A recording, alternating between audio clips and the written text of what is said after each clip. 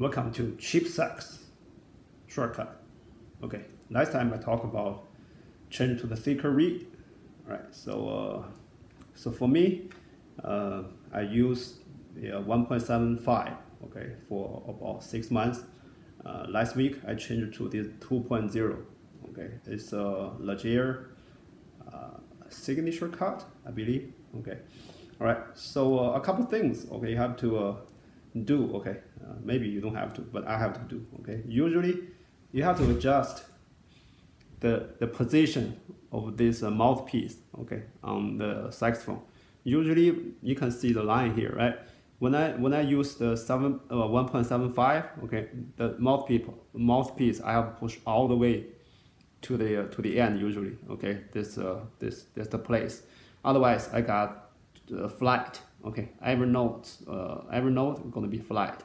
Okay, but after I change to this 2.0, okay, if I still put this mouthpiece to the old position, okay, the note is gonna be much sharp. Okay, too sharp. Okay, so right now I found the position is kind of like here. Okay, so that's the place. Okay, I use now. Okay, I'm not sure later on I have to adjust it because okay, you breath. Okay, if I breath support grows stronger, maybe I blow harder.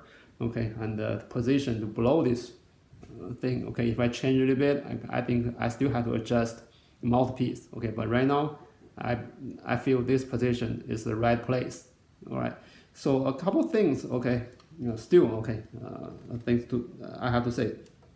The reason I changed to the thicker reed is because, especially when I play the notes like G, not high octave, just the G, A, B, these three notes. Okay, if I use the old thinner reed 1.75, it's really hard to blow. The sound, okay, sound really bad.